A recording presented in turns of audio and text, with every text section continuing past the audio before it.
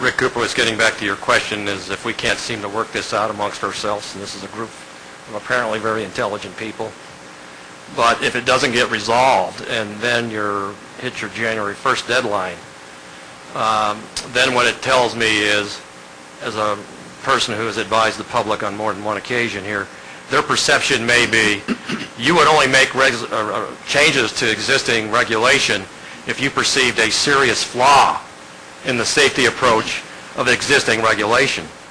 That's one way the public would look at that. It placed the burden on the regulators to state the flaw in the current regulation, which is not a place that I think people want to necessarily be to be productive.